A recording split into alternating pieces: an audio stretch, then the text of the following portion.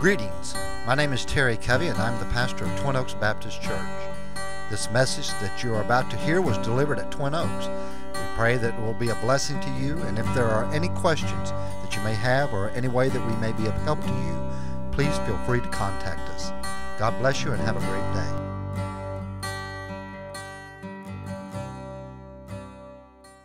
Take your Bibles, turn to the book of Nehemiah. Where is the book of Nehemiah at? Well, if you know where Psalms is, you go back a little bit before Psalms and you'll find the book of Job, and then right up before Job, I guess you got Esther, and then Nehemiah. So if you can find the book of Psalms and kind of slowly start headed back towards Genesis, you'll find the book of Nehemiah. I know that some of you did not receive the phone call this morning about the 8:30 service. I apologize for that. I don't know. I do the call them all, and some of you had indicated that you've got a message on your answering machine or that a live person answered your phone. And so maybe you need to check your house, make sure no one else is living there. I don't know. It messes up on us. Nothing is perfect. But we will do them on the call them all. It's on my blog. It's on the website. We now have a Facebook page for Twin Oaks, and if you know someone and maybe you think, they may not know, they would cancel the service and they may not know, if you would please give them a call and let them know that as well.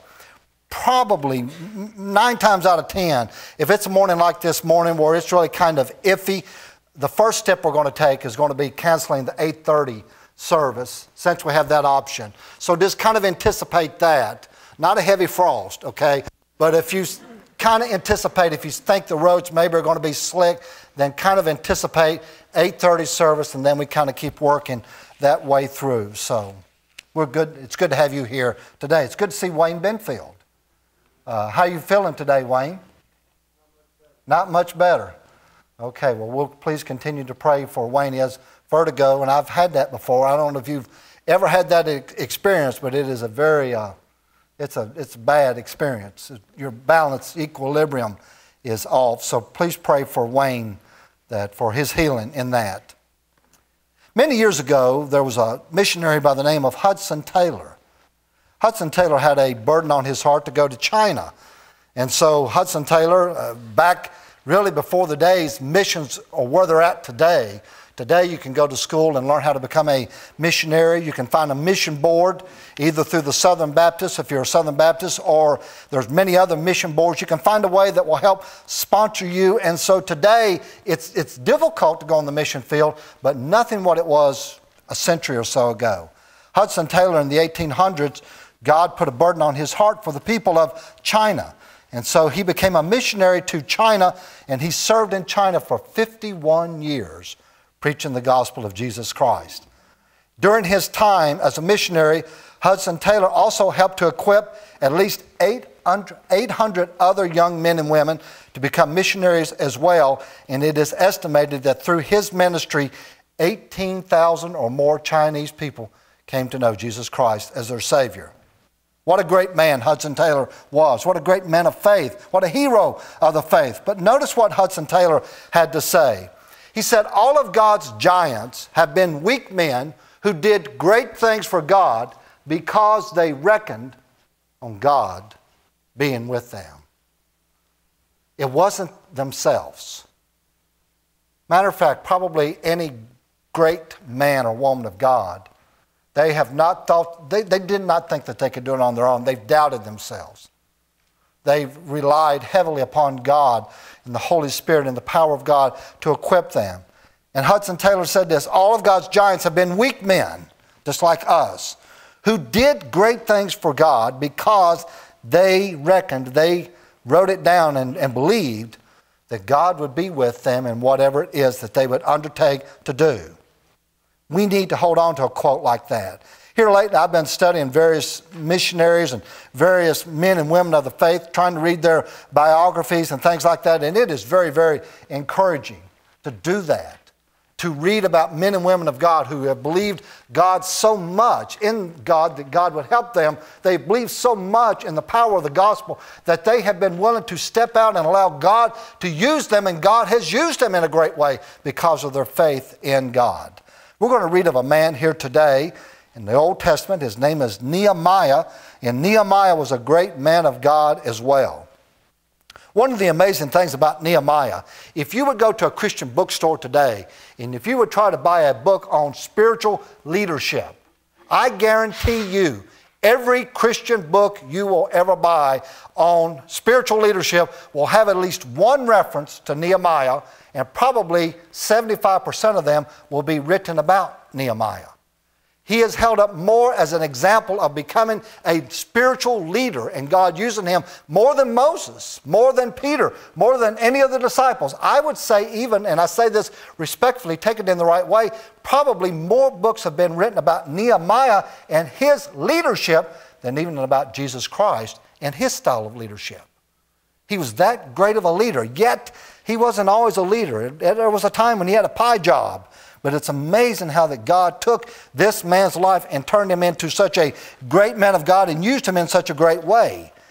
It says in verse 25 of chapter 1, Nehemiah chapter 1, Nehemiah tells us just very quickly in that very last sentence of chapter 1, he said, I was the king's cupbearer. He was a Jew that was living in Persia. About, a couple of hundred years or so before Nehemiah was born, the Jewish people had been invaded, first of all by the Assyrians, later by the Babylonians, and many of the Jewish people had been carried away into captivity. Some of the more famous ones would be Daniel, Shadrach, Meshach, and Abednego. They were young Jewish men that were captured by the Babylonians and taken back to Babylon. Then eventually the Babylonians fell to the Persians. The Persians became the world leaders of that day. Nehemiah was living in Persia. He was a Jew living in Persia. And by the providential hand of God, he really had a very good job. He was the king's cupbearer. What does that mean? It means that before the king would drink any wine, Nehemiah first would taste the wine to make sure that no one was poisoning the king. As long as the king didn't have any enemies, Nehemiah had a good job. That was pretty much what he did in life. Yet God had placed him there in that position because God, much like Esther, much like Moses, much like Joseph, much like many of the people in the Old Testament, God would place them in these strategic positions so that the proper time, even as it was said to Esther, God would raise them up for such a time as this. God had placed Nehemiah in this position where he had daily access to the king of Persia, the most powerful man on the face of the earth. Nehemiah was there every day, had conversations with him every day by the providential hand of God. But not only was he a cupbearer, Nehemiah was a chosen vessel. God had purposefully placed him there to use him in a very strategic way. You know, Jesus said this, you have not chosen me, but I have chosen you. The Bible says the reason we know Jesus Christ as our personal Savior is because the Lord, out of His grace, has chosen us, number one, to salvation, but then secondly, to service.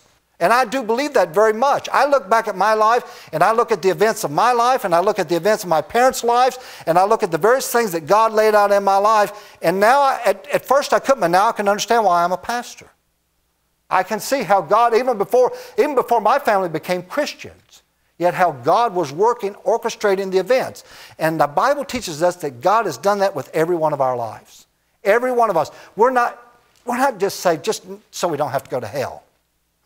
We are saved to be chosen vessels that God can be glorified through our lives. He's given us, I've taught about this, He's given us personalities. He's given us spiritual gifts. He's given us life experiences. He's given each of us a variety of abilities so that He can take all of that and by the Holy Spirit put it together and use a Leon Ingram to help us pull off a sportsman banquet.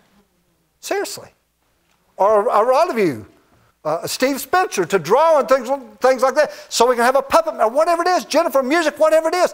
God has done that. He's placed all of that together so that He can use us in a very strategic way.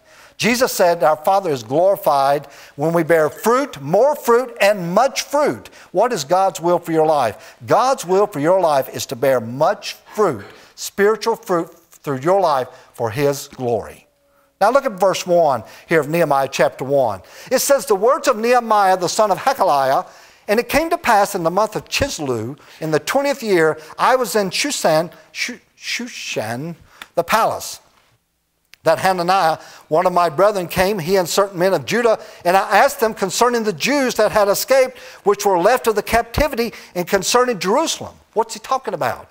Nehemiah's in the palace. One day he meets some of his Jewish brothers. Some believe that maybe Hananiah was actually his physical brother. But he met these Jewish men who had recently made a trip to Jerusalem. And Nehemiah was asking them, so what's going on in Jerusalem these days? I know that several were able to escape the captivity. I know that several have already returned back. And over the last 100 years or so, they've been in the process trying to rebuild back the city of Jerusalem after the Babylonians destroyed it. Verse 3. They said unto me, the remnant that are left of the captivity there in the province are in great affliction and reproach. The wall of Jerusalem also is broken down, and the gates thereof are burned with fire. He's saying things are no better than they ever were. They're living in shambles. They're living in Jerusalem, but Jerusalem pretty much still looks like it looked when the Babylonians were invading it. Most cities in that day would have a wall around it for protection. You know that. Well, what the enemy army would do, one of the first things they would do is either build a siege ramp to go over the wall, or they would tear down the wall so that it could go right through the wall and march right in. And they would destroy the wall around the city, because if you could destroy the wall around that city, you could destroy that city. You could capture the people. You could take away their strength. You could take away their protection. They would be vulnerable to any enemy from that point on until they could rebuild the wall. And Nehemiah's brethren said they still have not been able to rebuild the walls. Matter of fact, they said they still don't even have gates up. They're just living in these ruins there trying to exist. Now, how would you react to that? You got a good job. Things are going well for you. You're the king's cupbearer. You're living several hundred miles away. How would you react to that? Well, maybe we'd say, well, you know, I'll say a prayer for them. Well, notice what happened to Nehemiah. Verse 4 says, and it came to pass when I heard these words, that I sat down and wept and mourned. The two words right there are used, are the words that are used the way that we grieve when we've lost a loved one. To mourn, to grieve over what is happening to these people. He says, I sat down and I wept and I mourned certain days, and I fasted and prayed before the God of heaven. Now, how long were certain days? If you will study the time sequence here, 4 to 5 months. For the next 4 to 5 months, Nehemiah was consumed with this burden of the affliction that his people were living, what they were enduring. You know, there can be a lot of activity in a church. There can be a lot of business. There can be a lot of noise. But it's not really ministry until there's a burden. True ministry comes from someone having a burden in their heart because they see that someone else has a need and they want to be used by God to minister to that need. Every message that I prepare, I step back and I think, so if I were in your shoes, what would I need to hear? What would I want to hear? How could I possibly say it in such a way that would help meet that need in your life? And my burden today is to encourage us as a church to be used by God. And not only just to be, but to have a burden as well. Every one of us as a believer needs to have a burden in our heart for other people. If we do not have a burden in our heart for other people, we will go through life and we won't even think about anyone else. The reason can I be honest with you? The reason we don't witness to other people is because we don't even think about them. We're not even thinking about them, what's happening to them. I had a wake-up call this week. Tuesday, I think it was, my mom called me on Tuesday night. And you know, as you go through life, most of us I have a lot of friends. I have a church full of friends here right now. But most of us go through life and we have 2 or 3. You know what I mean? Really, really good friends. And I can look back on my life and I would say, I mean, a lot of you, please don't be offended at this, but I think back, especially growing up, I remember a guy that was my best friend in grade school, and I remember in the 7th grade, another guy moved to that area, and he became we were just, sometimes we bought clothes that kind of looked alike. I mean, I do not know how many times I stayed at his house. I do not know how many times he stayed at my house. We raised each other. You know, we just everything. It was me and Mike on everything from a 7th grade all the way through high school. Now, after that, Mike got married after we got out of high school, and I went off to college and different things like that, and I didn't see Mike for a number of years here and there. When we were living in Chattanooga, Mike came through one time. He gave me a call. That was about 25 years ago, and I went to see Mike one night, and we talked, and that's the last I'd seen Mike for 25 years. And my mom called me Tuesday night, and she said, "You know Mike's got cancer?" I said, "No." I said, "Mom, you got to give me his address." So then a little bit later, my sister-in-law emailed me, and she said, "Mike lost his battle with cancer this morning." And you know what I'm thinking the most? I'm thinking, I went through high school, and I knew the gospel, and I never once told Mike. Never once told him about how to be saved, how to know Jesus Christ as your Savior. I was so wrapped up in myself. I was so wrapped up in being cool and people liking me and doing all that kind of stuff that I did not share with my very best friend how to be saved. And that's all I could think about. I was like, oh. And my sister-in-law emailed me and she said, "You will be pleased to know that Mike accepted the Lord last summer as his Savior and he was baptized." I'm like, "Oh, thank you, oh God, for that." Thank you. So Tammy went with me. We went up Thursday night to the viewing there, and this is kind of crazy too. We were in line there, and there was this one other friend that I wanted to see there. And we were going through the line, and we actually prayed for us. We met someone that I haven't seen since high school. It was one of my coaches. Haven't seen since high school. He came to us. He started talking with us. So he said, "So what are you doing now, Covey?" And I said, "Well, I live over in Franklin County." And I said, "I'm a pastor." "You're a pastor?" I said, "Yeah." And you know what he did? He walked with us the whole way through. A few minutes later, he said, "You won't believe it." He said, "I went to church a couple of weeks ago." I said, "I am so proud of you." He said, "You won't get," he said, "I went 2 Sundays in a row." You know what Tammy and I are thinking? God, God, God, God. And so we exchanged phone numbers. Pray for me. I'm going to call him. I want to sit down and talk with him and say, "Coach, I'm glad you're going to church. Have you ever accepted Christ as your Savior?" To be honest with you, and I don't always have this, but to be honest with you, that's the way we need to go through life as God's people. That's God's will for our life. To go through life thinking about who can I talk to? How can I talk to them? That person, I've never shared with them. To be honest with you, that's the way we need to approach the sportsman banquet. The goal of the sportsman banquet is not for us to walk away and say, "Well, I bet we had 400 or 500 people." Who cares if all we do is just feed them alligator? Seriously. The whole purpose of it, and we've talked among ourselves, the whole purpose, and this we've approached it that way in every year, and I look back, and whenever I think, is it worth it, I see Hardin Crum.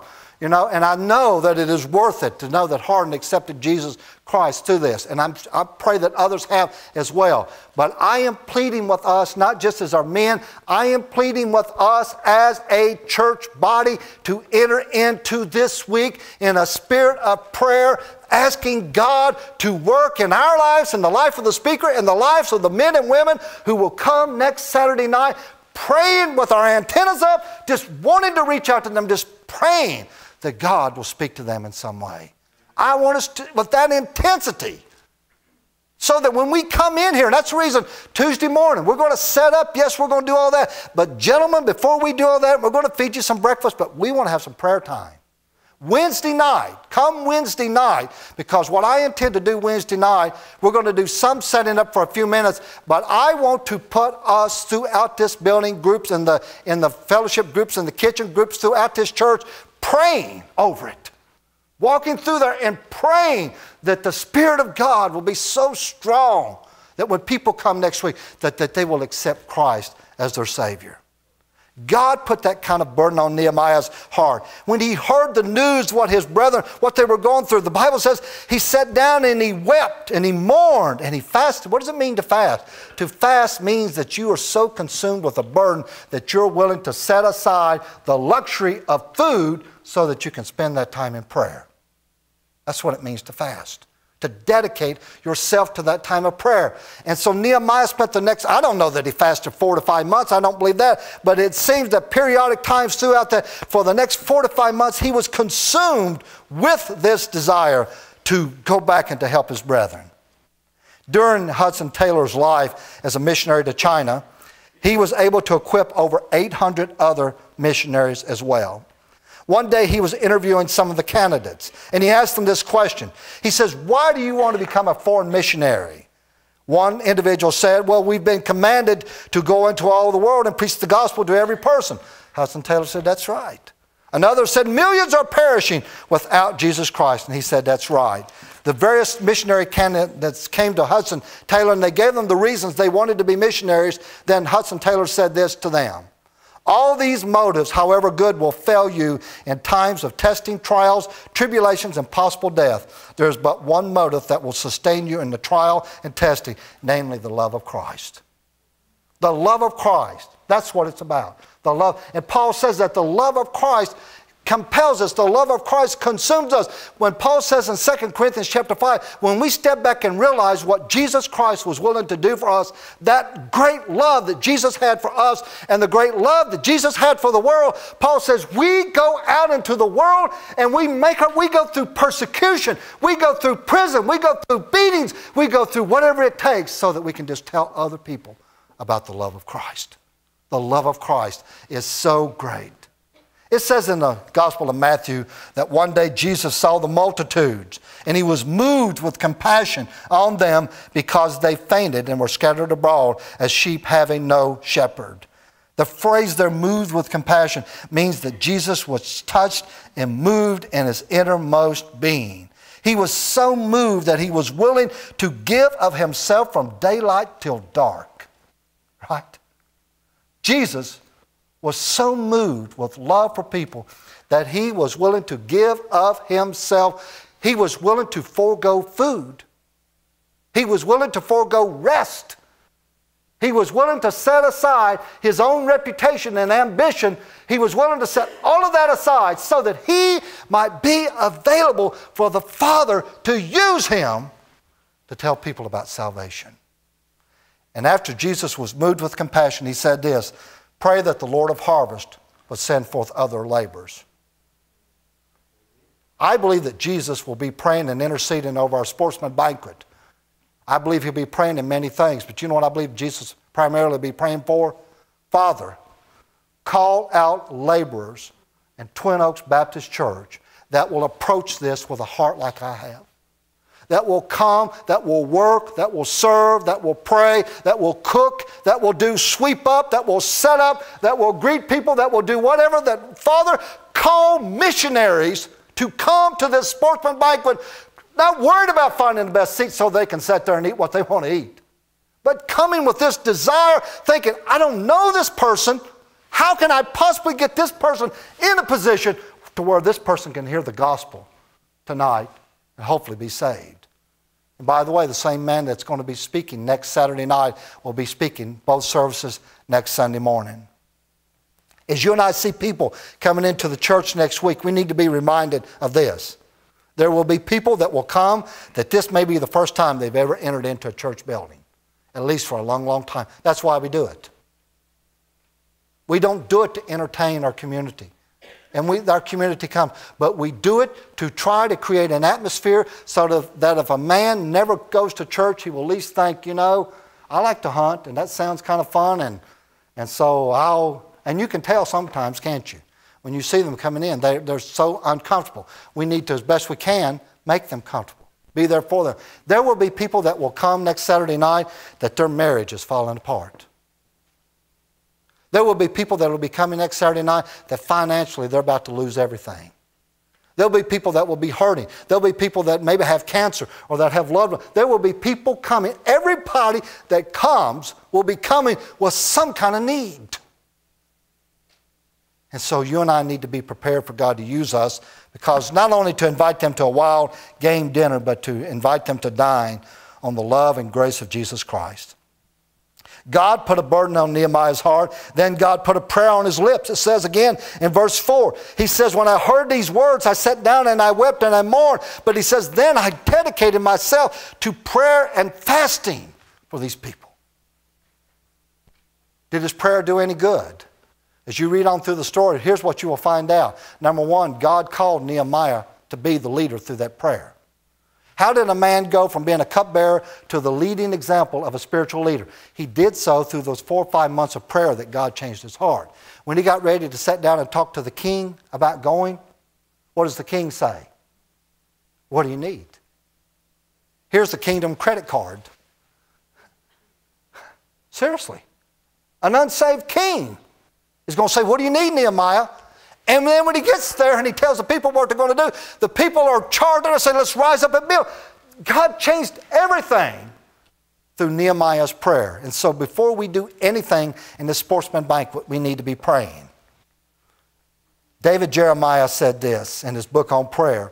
I scoured the New Testament some time ago looking for things that God does in ministry that are not prompted by prayer. Do you know what I found? Nothing. I don't mean I had trouble in finding an item or two. I mean I found nothing. Everything God does in the work, ministry, He does through prayer. If that is so, then we need to be praying. We need to be praying for the sportsman bank. We need to be praying for services. We need to be praying for our wanted. We need to be praying for our teens. We need to be praying for every ministry. If God's going to do what He's going to do in response to prayer, then we need to be praying, begging, pleading with God. Hudson Taylor, to quote from him again, he said this about prayer. He said, the prayer power has never been tried to its full capacity. If we want to see mighty wonders of divine power and grace wrought in the place of weakness, failure, and disappointment, let us answer God's standing challenge. Call unto me, and I will answer thee, and show thee great and mighty things which thou knowest not. I'm asking you as your pastor this week to be calling unto God to do a great and mighty thing next weekend. Again, I'm not talking about numbers. To be honest with you, if we had the facility, I believe I know now what to do to have 1,000 people. I'm not talking about numbers. I'm talking about salvation. I'm talking about the Holy Spirit being so strong that it grips someone's heart with the love of Jesus Christ. When Nehemiah heard about this, he sat down, he prayed. Verse 5, he said, I beseech thee, O Lord of heaven, the great and terrible God, that keepeth covenant and mercy for them that love him and observe his commandments. Let thine ear now be attentive, and let thine eyes be open, that thou mayest hear the prayer of thy servant, which I pray before thee day and night for the children of Israel, thy servants, and confess the sins of the children of Israel. We have sinned against thee. Both I and my father's house have sinned. We have dealt very corruptly against thee and have not kept the commandments, nor the statutes, nor the judgments which thou commandest thy servant Moses. Remember, I beseech thee the word that thou commandest thy servant Moses, saying, if ye transgress, I will scatter you abroad among the nations. But if you turn unto me and keep my commandments and do them, though you were cast out into the uttermost part of the heaven, yet will I gather them from thence and bring them unto the place that I have chosen to set my name there. What did Nehemiah pray for? Let me tell you 3 things quickly. Number 1, Nehemiah prayed for the grace of God. God, we have sinned against you. We're asking you to be gracious to us. You know, it says in 1 John chapter 1, verses 8 and 9, I quote these verses a lot. I think they are fundamental. If we say that we have no sin, we deceive ourselves and the truth is not in us. If we say we have no sin when there's sin in our life, we're only deceiving ourselves and the truth is not in us. It's when we're willing to confess our sin to God that God will be faithful and just to forgive us and to cleanse us from all unrighteousness. You know, we've got some ladies that are going to come on Wednesday afternoon to scrub the kitchen. We use that kitchen so much, don't we? And so we'll only start out as clean as possible. And they're going to come and they're going to scrub that kitchen, the refrigerator, everything as sanitary as possible. But you want to know something? There's some other vessels that need to be scrubbed before next Wednesday night. And that's us.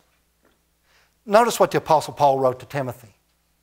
Now in a large house there are not only gold and silver bowls, but there are also those of wood and earthenware, some for special use and some for ordinary use. So if anyone purifies himself from these things, sinful things, he will be a special instrument, set apart, useful to the master, prepared for every good work. Flee from youthful passions. Pursue righteousness, faith, love, and peace, along with those who call upon the Lord from a pure heart.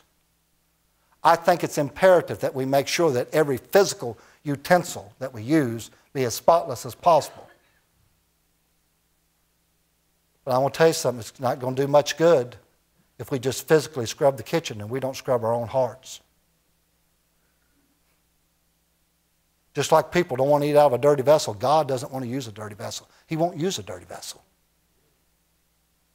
God is going to be looking for people this week that are willing to get before Him and ask for that cleansing. And Satan is going to attack you. Can I tell you this? Satan is going to attack you. He knows how to get to you, Mark.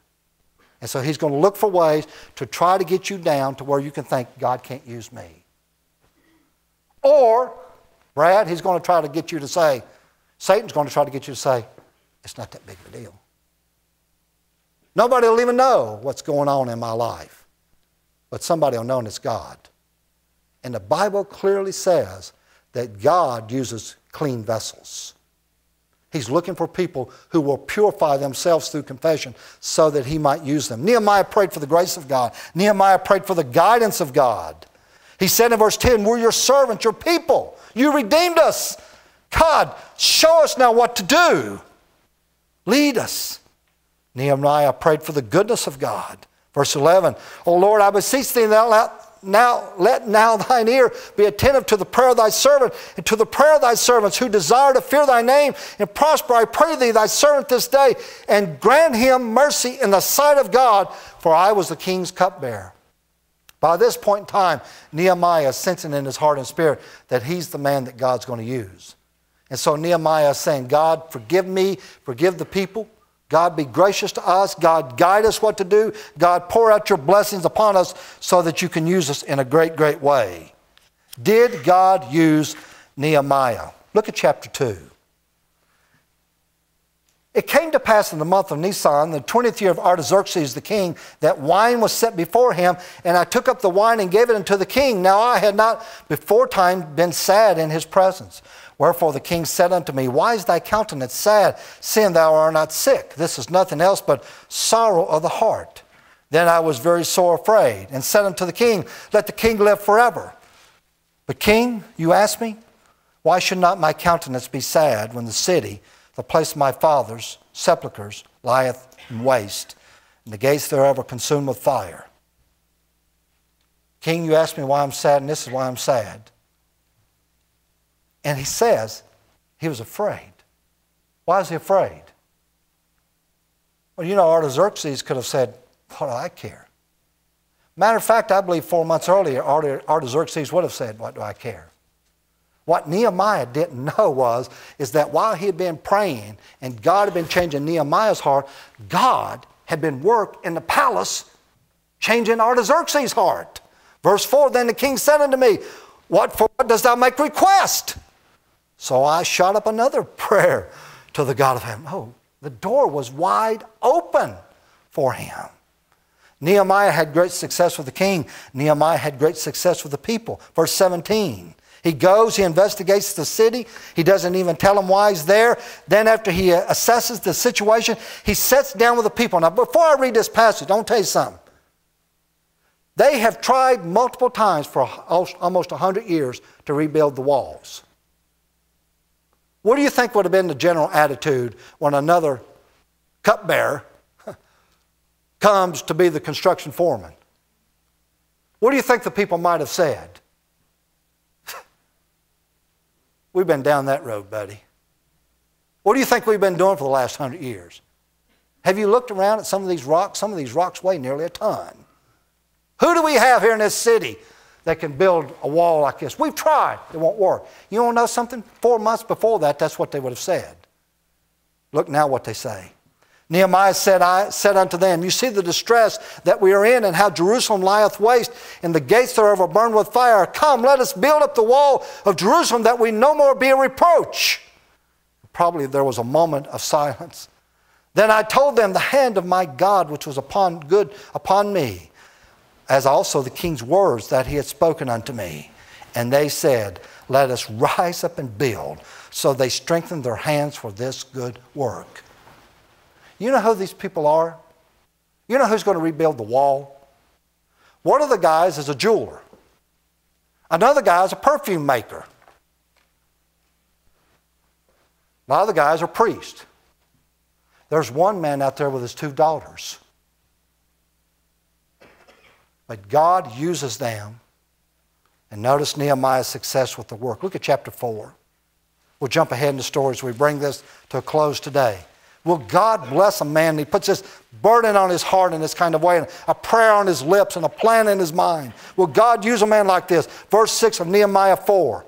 It says, so built we the wall, and the walls was joined together unto the half thereof, for the people had a mind to work.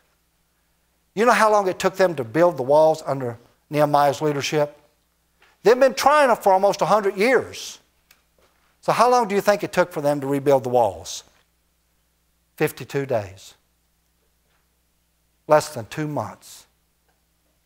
When the hand of God was upon them, and when their hearts were right with God, and when God was leading them and blessing them, God enabled them to do more than they could even dream or imagine. They didn't even think they could even begin to try to rebuild the walls. And some of the people built so far, then they said, give me more to do. Some of them went the second mile because the hand of God was upon them. How did this happen? It happened because a weak man reckoned on God being with him. There was another great missionary before Hudson Taylor. The man's name was William Carey. Many people call William Carey the father of modern missions. God began to put a burden on William Carey's heart that we as believers need to be taking the gospel around the world. There were not missionaries in those days, back in the 1700s. People didn't raise support and go to another country to be a missionary. As a matter of fact, on one occasion, when William Carey stood up and to tell the others the burden on his heart that other people around the world deserve to hear the gospel just as much as us, one elderly minister said this to him, young man, sit down. When God is pleased to convert the heathen world, he will do it without your help or mine. That stunned William Carey, but it didn't stop him. William Carey kept studying. He kept praying. God had put such a burden in William Carey's heart that other people deserved a chance to hear the gospel, that William Carey would not give up. And a few years later, William Carey had the opportunity to be a spokesman for a group of ministers. And here's one of William Carey's most famous quotes. Expect great things and attempt great things. Expect God to be with you. Expect that God is able to do exceedingly abundantly above all that you can think or ask. Expect that God can use a sportsman banquet to bring someone in who doesn't know the Lord and present to them. Expect them to come. Expect this man to be used by God. The gospel reached you, didn't it? Amen. The gospel reached you. The gospel reached you. The gospel reached you. Expect God to be working in a great way. And then William Carey said, then after that expectation, attempt to do great things. Step out and do it. I plead with you, as I will be individually, as I am, and as Tammy and I, as we are as a couple, I encourage you this week to be praying and praying and praying. Pray as a family. If you can get involved, I need you to get involved. We still, as far as I know, I guess need some desserts. Pretty much we do everything other, but we need you to sign up. We still need workers. We always need workers. We need people who have a mind to work who will come. If you cannot come next Saturday night, I want to ask you to do something. If you cannot come next Saturday night, I want you, during some time during the sportsman banquet, I want you to just turn off the TV and have a prayer time. Be praying at that time. I want us to enter into this together as a church, believing, expecting great things and attempting great things. And I am praying for people's salvation. If what happens, what we think is going to happen, what we're praying is going to happen, the work will not end next Saturday night. The way this man will approach this is what he'll actually do is we will not register people at the door the way we normally register people at the door. We will give them their registration card while they're sitting there, and he will tell them that to register for the door prizes, they need to fill this out. And then he has a way on this card that they can indicate on this card either they've accepted Christ as their Savior or they've rededicated their life. And then, of course, they have to turn the card in to be eligible for the door prize. And that's when the work really begins. Because, I don't know that, I can't guarantee anything. He was telling me the other day, he said, brother, I just did a sportsman banquet. They had 50 men. Said 10 of them got saved. Whatever it is, then we've got to go to visit them. So get ready. We've got to go visit them. We will have the names, their address.